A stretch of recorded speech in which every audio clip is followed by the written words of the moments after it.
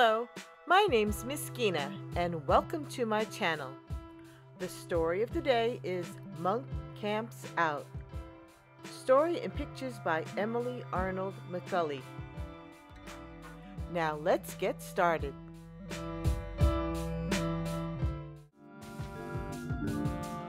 Monk Camps Out by Emily Arnold McCulley.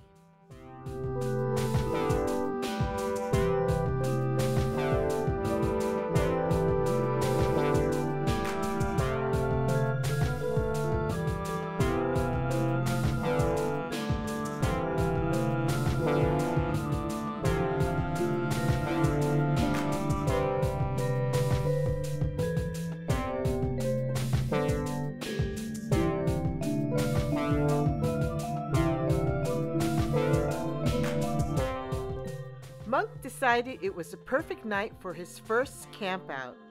All by yourself? I'll be okay, Mom. He'll be back before we know it. First, Monk had to make a tent. I'll get this to work. We should help him. Absolutely not.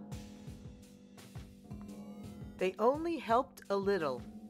He doesn't want to eat with us. He's camping out. Camp grub.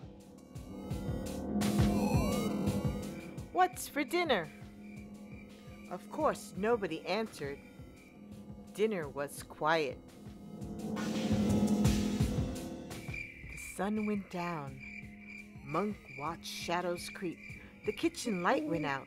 The living room light went out. Who can sleep with all that quiet?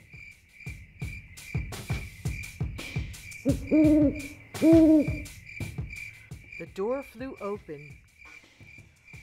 We have to give him a good night hug.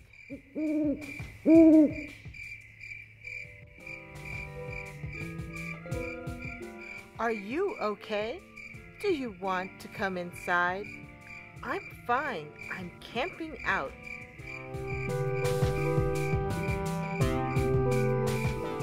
They were proud of Monk. He's very brave. We'll just have to stay up until he decides to come in.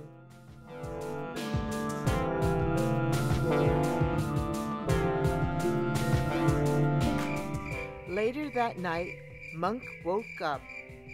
Where am I? Where's my mitt?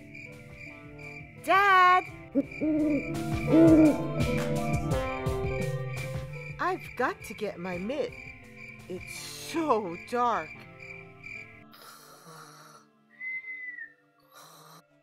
What time is it?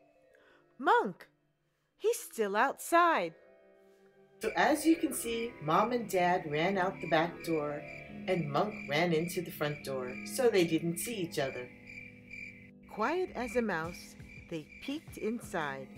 We'll just sleep out here and keep him company. Mom, Dad, I'm home. Where are you?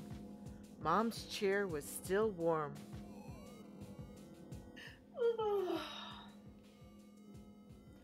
Good morning. Where is everybody? He's gone. Are you sure? Monk! Mom! Dad! I camped out all night by myself. We're so glad you're home.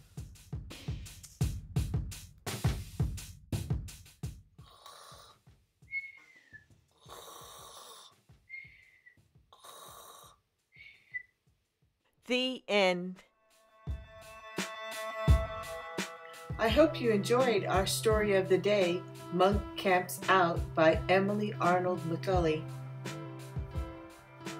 Here we see a great interpretation on what could happen when you give your children a little independence. Monk felt like a big mouse, and his parents were very proud of him.